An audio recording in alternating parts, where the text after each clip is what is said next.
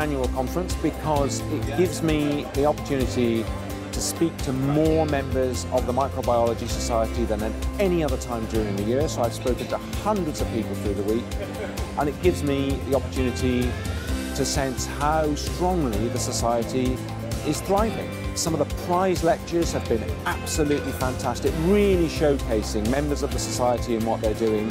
But for me, the highlight is just interacting with as many members of the Society as I can to check that everyone is having a fantastic time and getting value out of their membership. And clearly that's what's happening this week. I mean, all the talks have been amazing, but I think so far it's just been really great, as I say, to network with people that you've met before and also new people. It's been really good to catch up with all the people that I know from all the different institutions around the UK. So it's been a lot of meeting old friends and seeing their new data.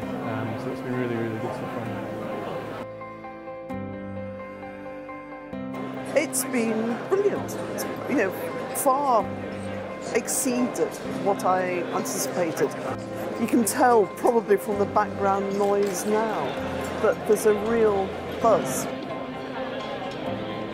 I just think carry on doing the absolutely brilliant microbiology that you're doing and just make UK science even stronger.